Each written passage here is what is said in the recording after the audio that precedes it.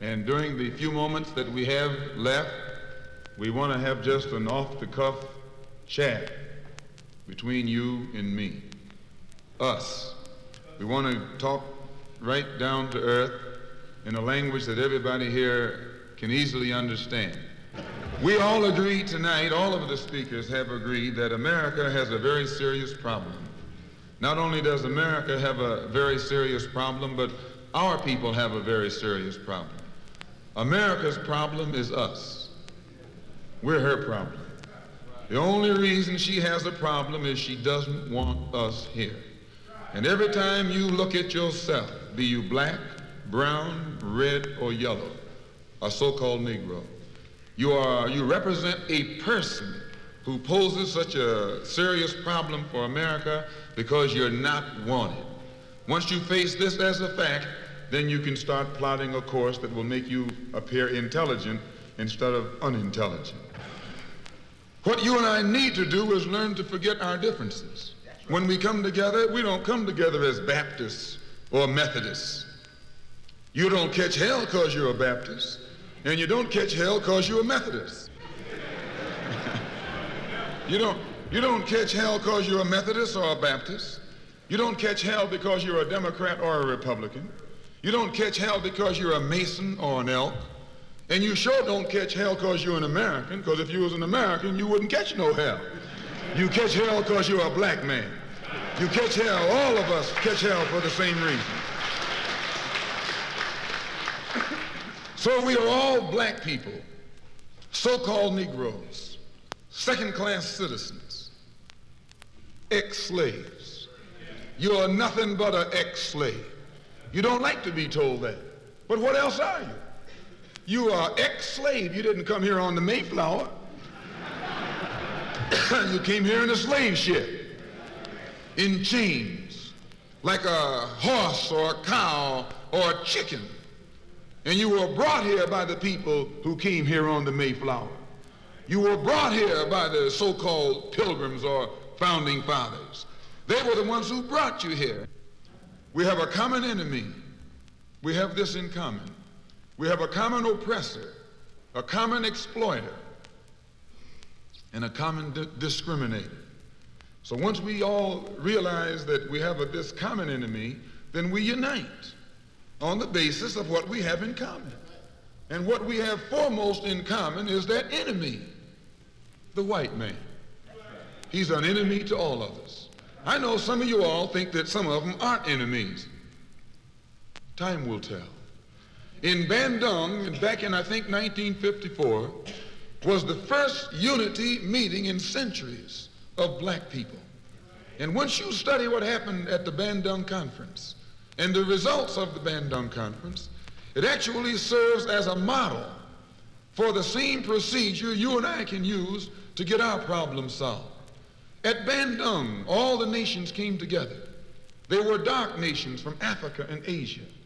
Some of them were Buddhists, some of them were Muslim, some of them were Christian, some of them were Confucianists, some were atheists. Despite their religious differences, they came together. Some were communists, some were socialists, some were capitalists. Despite political differences, they came together. All of them were black, brown, red, or yellow. The number one thing that was not allowed to attend the Bandung Conference was the white man. He couldn't come. Once they excluded the white man, they found that they could get together. Once they kept him out, everybody else fell right in and fell in line. This is the thing that you and I have to understand. And these people who came together didn't have nuclear weapons. They didn't have jet planes. They didn't have all of the heavy armaments that the white man has, but they had unity. They were able to submerge their little petty differences and agree on one thing, that though one African came from Kenya and was being colonized by the Englishmen, and another African came from the Congo and was being colonized by the Belgian, and another African came from Guinea and was being colonized by the French, and another came from Angola and was being colonized by the Portuguese. When they came to the Bandung Conference, they looked at the Portuguese and at the Frenchmen and at the Englishmen and at the other Dutchmen and learned or realized that the one thing that all of them had in common, they were all from Europe. They were all Europeans, blonde, blue-eyed, and white-skinned. They began to recognize who their enemy was.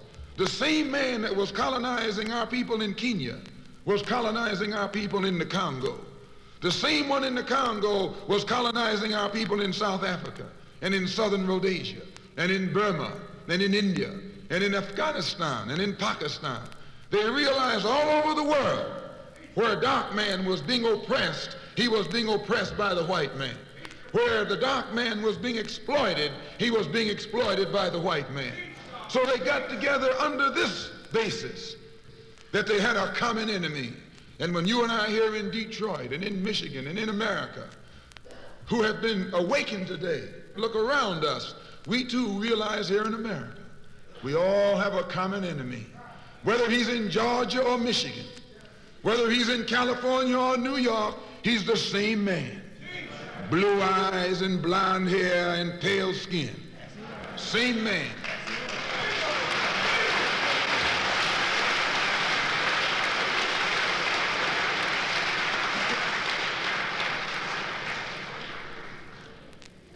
So what we have to do is what they did. They agreed to stop quarreling among themselves.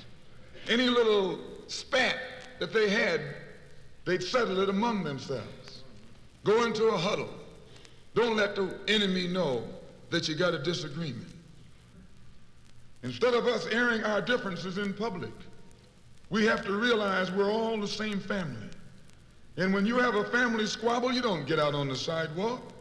If you do, everybody calls you uncouth, unrefined, uncivilized, savage. If you don't make it at home, you settle it at home. You get in the closet, argue it out behind closed doors. And then when you come out on the street, you pose a common front, a united front. And this is what we need to do in the community and in the city and in the state. We need to stop airing our differences in front of the white man. Put the white man out of our meeting, number one, and then sit down and talk shop with each other. That's all you got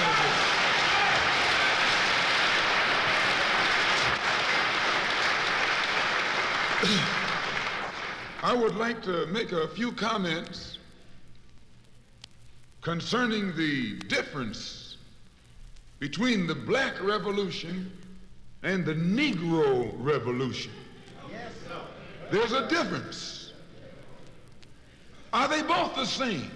And if they're not, what is the difference? What is the difference between a Black Revolution and a Negro Revolution?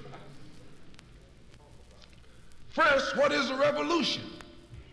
Sometimes I'm inclined to believe that many of our people are using this word revolution loosely, without taking careful consideration what this word actually means and what its historic characteristics are.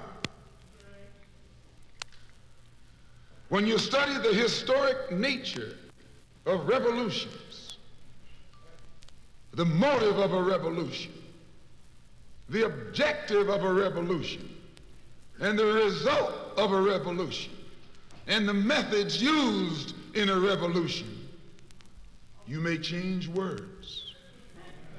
You may devise another program. You may change your goal and you may change your mind.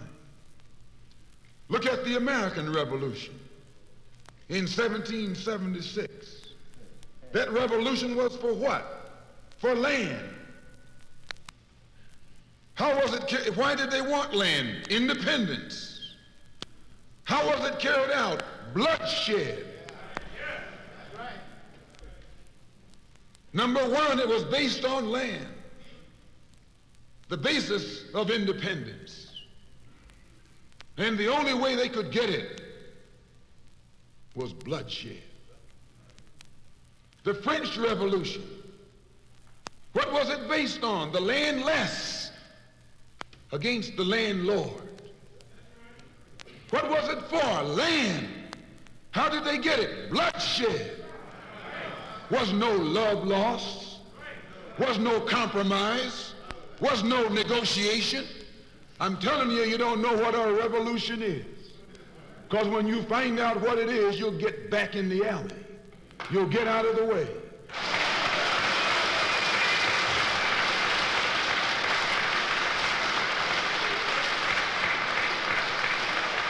Just a moment. The Russian Revolution. What was it based on? Land. The landless against the landlord. How did they bring it about? Bloodshed. You haven't got a revolution that doesn't involve bloodshed. And you're afraid to bleed. I said you're afraid to bleed. Long as the white man sent you to Korea, you bled. He sent you to Germany, you bled. He sent you to the South Pacific to fight the Japanese, you bled. You bleed for white people. But when it comes time to seeing your own churches being bombed and little black girls murdered, you haven't got no blood.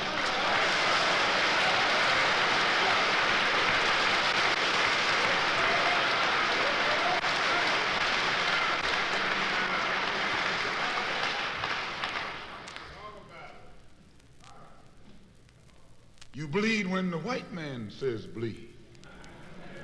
You bite when the white man says bite. And you bark when the white man says bark. I hate to say this about us, but it's true. How you gonna be nonviolent in Mississippi as violent as you were in Korea? How can you justify being nonviolent in Mississippi and Alabama when your churches are being bombed and your little girls are being murdered, and at the same time you're gonna get violent with Hitler and Tojo and somebody else that you don't even know?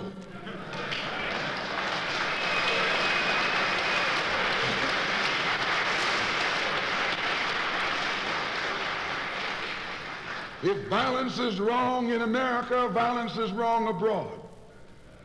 If it's wrong to be violent, defending black women and black children and black babies and black men, then it's wrong for America to draft us and make us violent abroad in defense of her.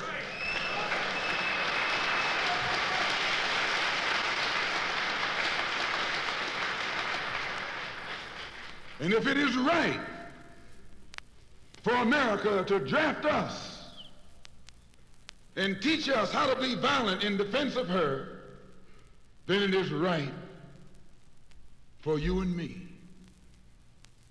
to do whatever is necessary to defend our own people right here in this country.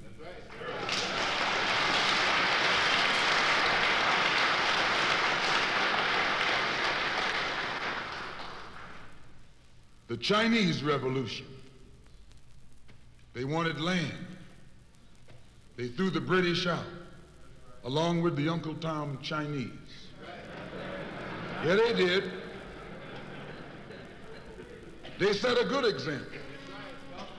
When I was in prison, I read an article, and don't be shocked when I say I was in prison. You're still in prison.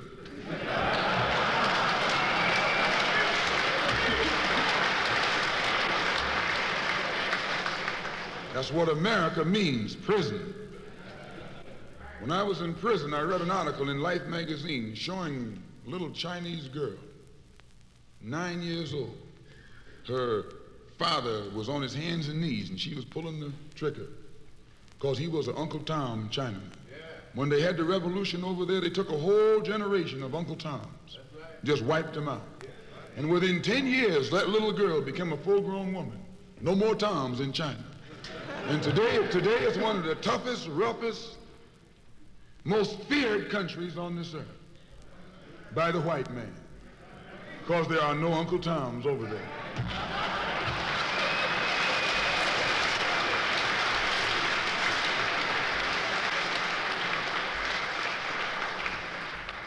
Of all our studies, history is best qualified to reward all research.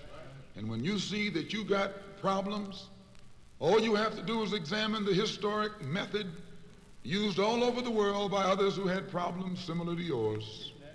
And once you see how they got theirs straight, then you know how you can get yours straight.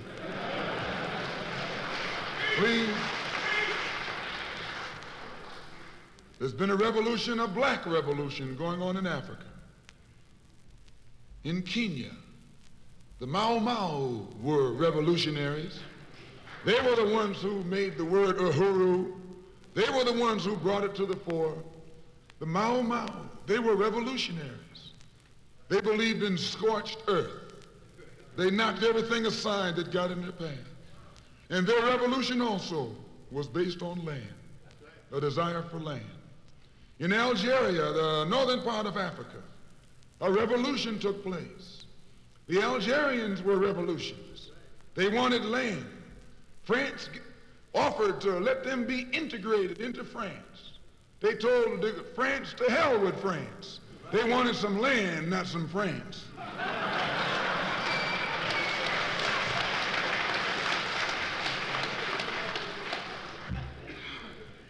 And they engaged in a bloody battle. So I cite these various revolutions, brothers and sisters, to show you, you don't have a peaceful revolution. You don't have a turn the other cheek revolution. There's no such thing as a nonviolent revolution. Only kind of revolution that's nonviolent is the Negro revolution.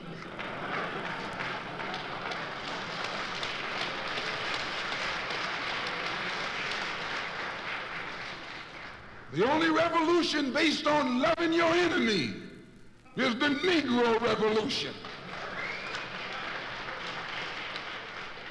The only revolution in which the goal is a desegregated lunch counter, a desegregated theater, a desegregated park, and a desegregated public toilet. You can sit down next to white folks on the toilet.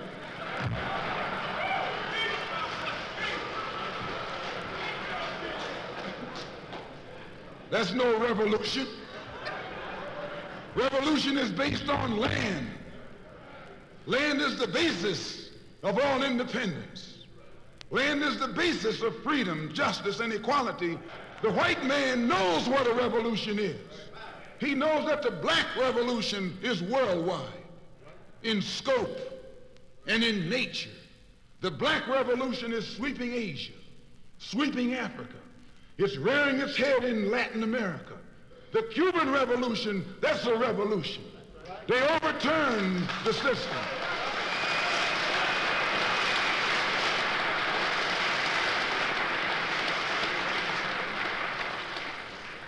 Revolution is in Asia.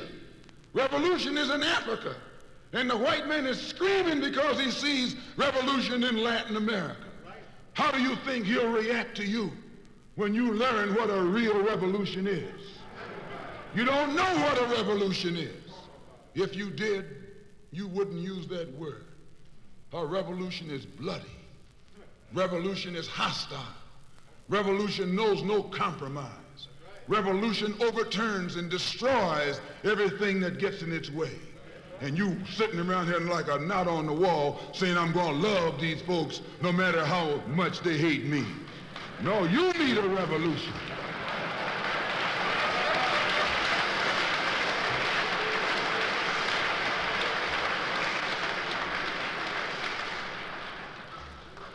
Who ever heard of a revolution where they lock arms, as Reverend Klieg was pointing out beautifully, singing, "We shall overcome"? Just tell me you don't do that in a revolution. You don't do any singing, you're too busy swinging.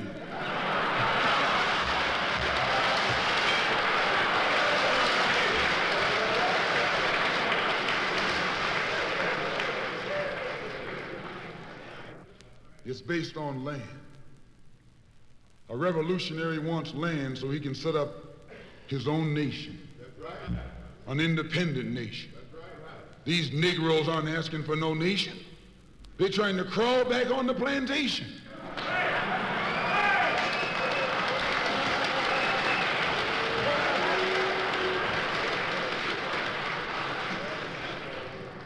When you want a nation, that's called nationalism. When the white man became involved in a revolution in this country against England, what was it for? He wanted this land so he could set up another white nation. That's white nationalism. The American Revolution was white nationalism. The French Revolution was white nationalism. The Russian Revolution too, yes, it was white nationalism. You don't think so? Why you think Khrushchev and Mao can't get their heads together? White nationalism. All the revolutions that's going on in Asia and Africa today are based on what? Black nationalism. A revolutionary is a black nationalist. He wants a nation. I was reading some beautiful words by Reverend Cleage pointing out why he couldn't get together with someone else here in the city.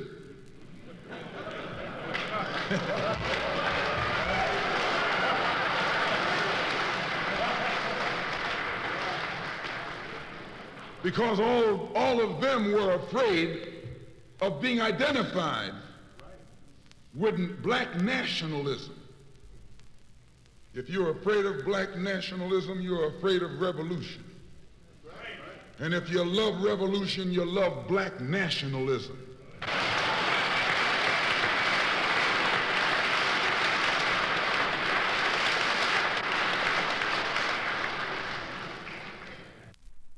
And during the few moments that we have left, we want to have just an off-the-cuff chat between you and me, us. We want to talk right down to earth in a language that everybody here can easily understand. We all agree tonight, all of the speakers have agreed that America has a very serious problem. Not only does America have a very serious problem, but our people have a very serious problem. America's problem is us. We're her problem. The only reason she has a problem is she doesn't want us here.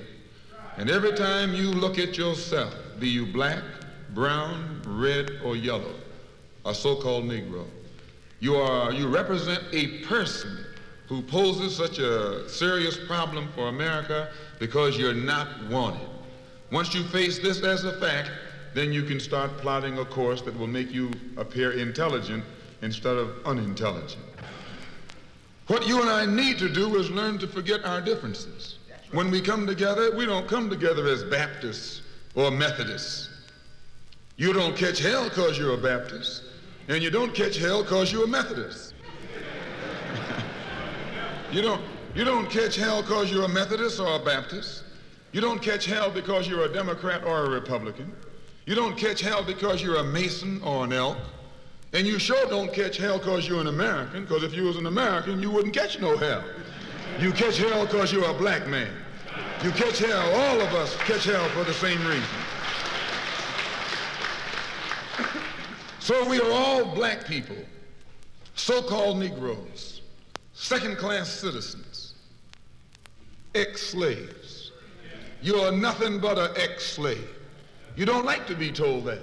But what else are you? You are ex-slave. You didn't come here on the Mayflower. You came here in a slave ship, in chains, like a horse or a cow or a chicken. And you were brought here by the people who came here on the Mayflower. You were brought here by the so-called pilgrims or founding fathers. They were the ones who brought you here. We have a common enemy. We have this in common. We have a common oppressor, a common exploiter, and a common discriminator. So once we all realize that we have this common enemy, then we unite on the basis of what we have in common. And what we have foremost in common is that enemy, the white man. He's an enemy to all of us. I know some of you all think that some of them aren't enemies. Time will tell. In Bandung, back in I think 1954, was the first unity meeting in centuries of black people. And once you study what happened at the Bandung Conference and the results of the Bandung Conference, it actually serves as a model for the same procedure you and I can use to get our problems solved. At Bandung, all the nations came together. They were dark nations from Africa and Asia. Some of them were Buddhists. Some of them were Muslim. Some of them were Christian. Some of them were Confucianists. Some were atheists. Despite their religious differences, they came together. Some were communists. Some were socialists. Some were capitalists. Despite political differences, they came together. All of them were black, brown, red, or yellow. The number one thing that was not allowed to attend the Bandung Conference was the white man. He couldn't come. Once they excluded the white man, they found that they could get together. Once they kept him out, everybody else fell right in and fell in line. This is the thing that you and I have to understand. And these people who came together didn't have nuclear weapons. They didn't have jet planes. They didn't have all of the heavy armaments that the white man has, but they had unity. They were able to submerge their little petty differences and agree on one thing, that though one African came from Kenya and was being colonized by the Englishmen, and another African came from the Congo and was being colonized by the Belgian, and another African came from Guinea and was being colonized by the French, and another came from Angola and was being colonized by the Portuguese. When they came to the Bandung Conference, they looked at the Portuguese and at the Frenchmen and at the Englishmen and at the other Dutchmen, and learn or realize that the one thing that all of them had in common, they were all from Europe. They were all Europeans, blonde, blue-eyed, and white-skinned. They began to recognize who their enemy was. The same man that was colonizing our people in Kenya was colonizing our people in the Congo. The same one in the Congo was colonizing our people in South Africa and in southern Rhodesia and in Burma and in India and in Afghanistan and in Pakistan. They realized all over the world where a dark man was being oppressed, he was being oppressed by the white man. Where the dark man was being exploited, he was being exploited by the white man. So they got together under this basis, that they had a common enemy. And when you and I here in Detroit and in Michigan and in America, who have been awakened today, look around us, we too realize here in America, we all have a common enemy. Whether he's in Georgia or Michigan, whether he's in California or New York, he's the same man. Blue eyes and blonde hair and pale skin. Same man.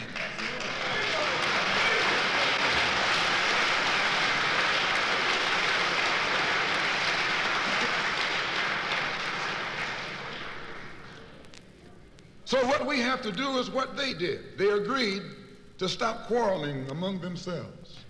Any little spat that they had, they'd settle it among themselves. Go into a huddle. Don't let the enemy know that you got a disagreement. Instead of us airing our differences in public, we have to realize we're all the same family. And when you have a family squabble, you don't get out on the sidewalk. If you do, everybody calls you uncouth, unrefined, uncivilized, savage. If you don't make it at home, you settle it at home. You get in the closet, argue it out behind closed doors. And then when you come out on the street, you pose a common front, a united front. And this is what we need to do in the community and in the city and in the state. We need to stop airing our differences in front of the white man. Put the white man out of our meeting, number one, and then sit down and talk shop with each other. That's all you got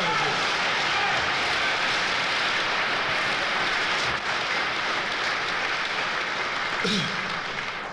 I would like to make a few comments concerning the difference between the black revolution and the Negro Revolution. There's a difference. Are they both the same? And if they're not, what is the difference? What is the difference between a black revolution and a Negro revolution?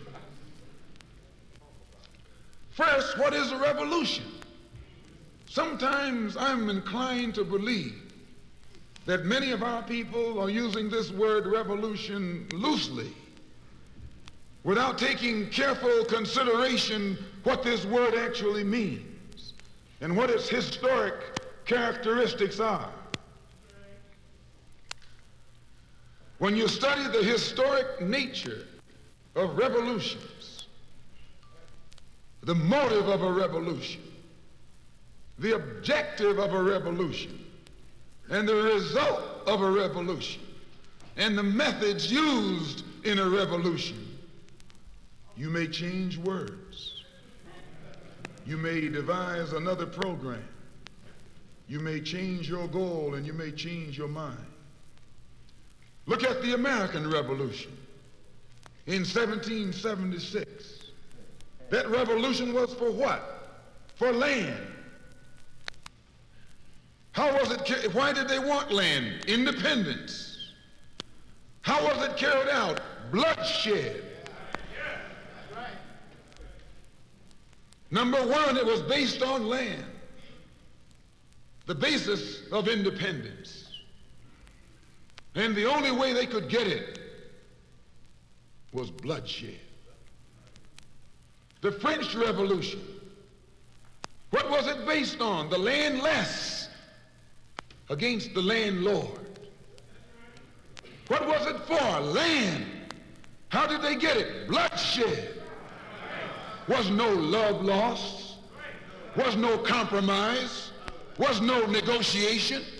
I'm telling you, you don't know what a revolution is. Because when you find out what it is, you'll get back in the alley. You'll get out of the way.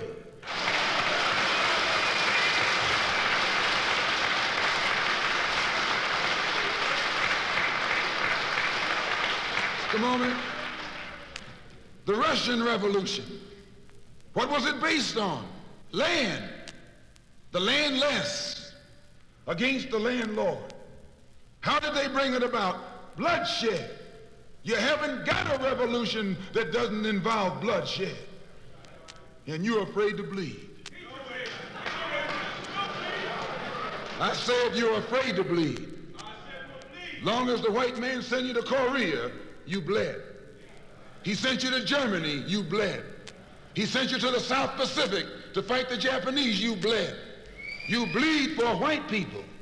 But when it comes time to seeing your own churches being bombed and little black girls murdered, you haven't got no blood.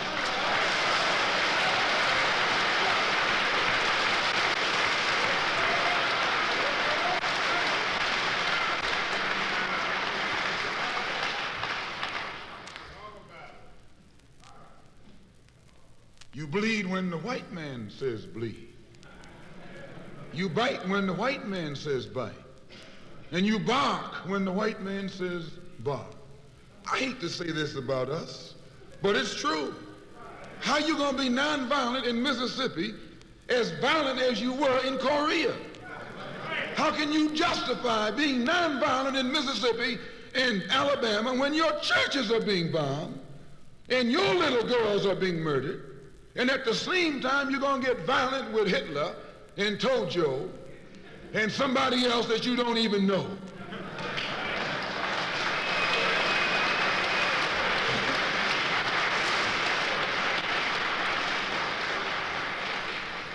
If violence is wrong in America, violence is wrong abroad. If it's wrong to be violent, defending black women and black children and black babies and black men, then it's wrong for America to draft us and make us violent abroad in defense of her.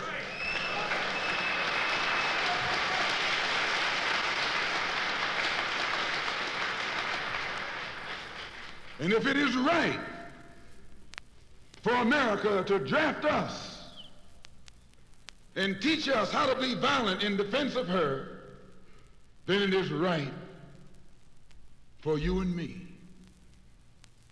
to do whatever is necessary to defend our own people right here in this country.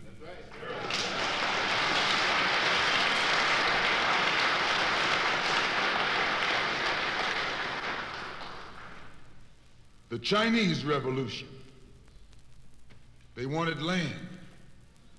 They threw the British out, along with the Uncle Tom Chinese. Yeah, they did. They set a good example. When I was in prison, I read an article, and don't be shocked when I say I was in prison. You still in prison.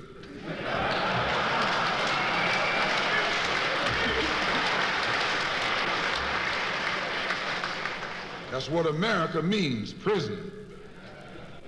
When I was in prison, I read an article in Life magazine showing a little Chinese girl, 9 years old.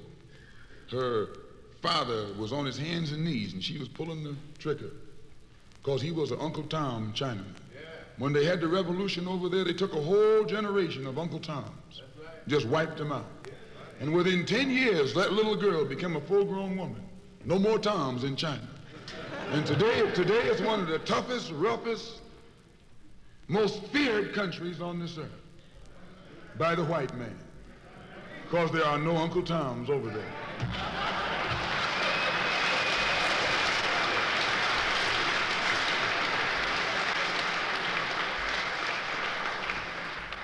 Of all our studies, history is best qualified to reward all research. And when you see that you got problems, all you have to do is examine the historic method used all over the world by others who had problems similar to yours. And once you see how they got theirs straight, then you know how you can get yours straight. Please. There's been a revolution, a black revolution going on in Africa. In Kenya, the Mau Mau were revolutionaries. They were the ones who made the word uhuru. They were the ones who brought it to the fore. The Mau Mau, they were revolutionaries. They believed in scorched earth. They knocked everything aside that got in their path. And their revolution also was based on land, a desire for land. In Algeria, the northern part of Africa, a revolution took place. The Algerians were revolutionists. They wanted land. France offered to let them be integrated into France. They told France to hell with France. They wanted some land, not some France.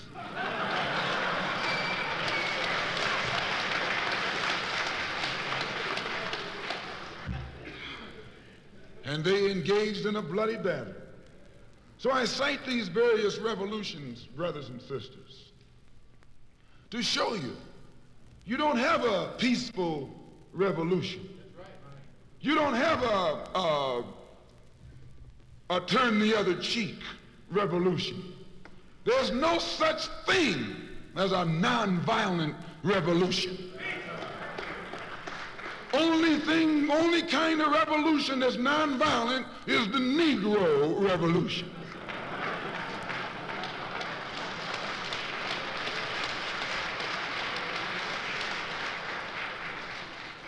The only revolution based on loving your enemy is the Negro Revolution. The only revolution in which the goal is a desegregated lunch counter, a desegregated theater, a desegregated park, and a desegregated public toilet. You can sit down next to white folks on the toilet.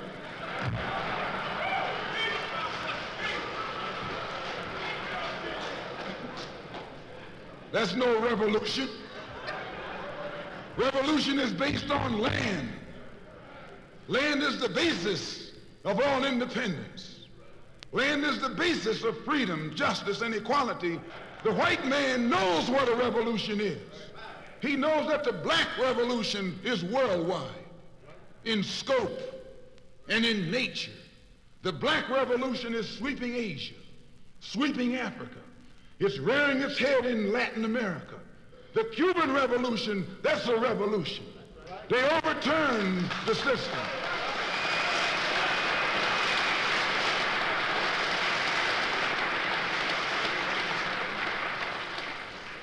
Revolution is in Asia. Revolution is in Africa. And the white man is screaming because he sees revolution in Latin America. How do you think he'll react to you when you learn what a real revolution is? You don't know what a revolution is. If you did, you wouldn't use that word. A revolution is bloody. Revolution is hostile. Revolution knows no compromise. Revolution overturns and destroys everything that gets in its way.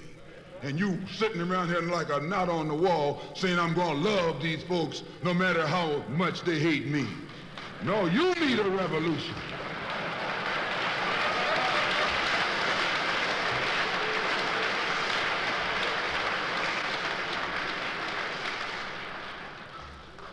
Who ever heard of a revolution where they lock arms, as Reverend Cleage was pointing out beautifully, singing, "We shall overcome"?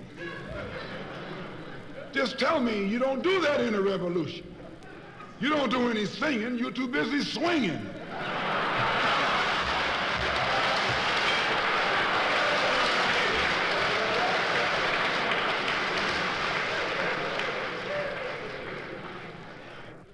It's based on land. A revolutionary wants land so he can set up his own nation, an independent nation. These Negroes aren't asking for no nation. They're trying to crawl back on the plantation.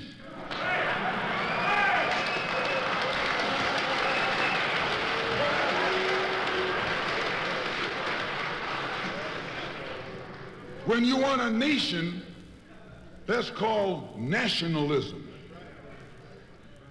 When the white man became involved in a revolution in this country against England, what was it for? He wanted this land so he could set up another white nation. That's white nationalism. The American Revolution was white nationalism. The French Revolution was white nationalism. The Russian Revolution too, yes, it was white nationalism. You don't think so? Why you think Khrushchev and Mao can't get their heads together? White nationalism. All the revolutions that's going on in Asia and Africa today are based on what? Black nationalism. A revolutionary is a black nationalist. He wants a nation. I was reading some beautiful words by Reverend Cleage pointing out why he couldn't get together with someone else here in the city.